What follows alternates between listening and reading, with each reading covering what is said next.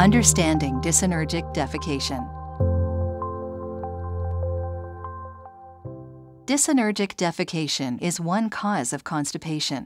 When you have a bowel movement, the muscles of your rectum must squeeze to push it out. At the same time, the muscles of your anus, just below the rectum, need to relax to let the bowel movement out.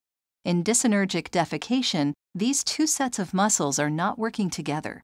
The rectal muscles may squeeze, but the anal muscles do not relax. Or the anal muscles relax, but the rectal muscles do not push enough.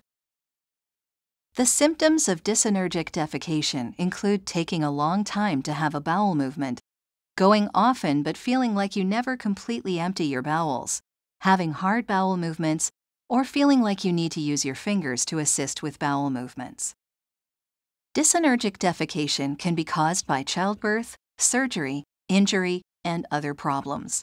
Whatever the original cause, dyssynergic defecation develops when the muscles and nerves of your anus, rectum, and abdomen are not coordinated. Dyssynergic defecation is not life-threatening, but it can be uncomfortable. 3 to 6 of every 10 people with constipation have dyssynergic defecation.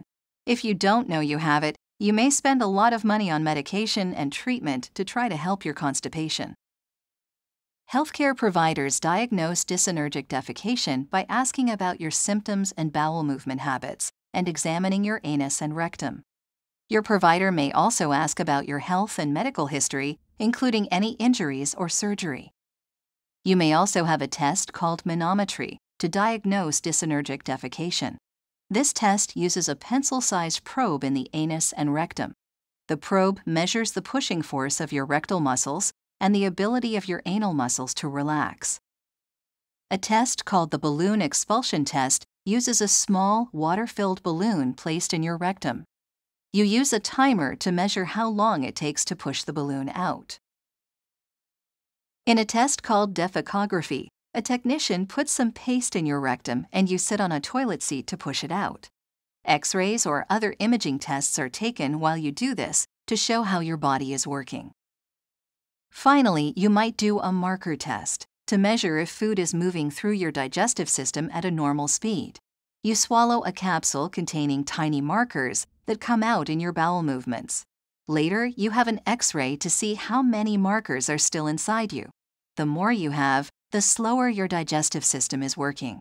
Many people with dyssynergic defecation have a slow digestive system.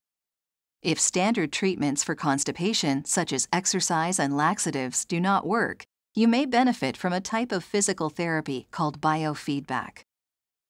Biofeedback helps you learn to coordinate your rectal and anal muscles to have normal bowel movements. Studies show it is very effective at treating dyssynergic defecation. Biofeedback uses a small probe that picks up muscle activity.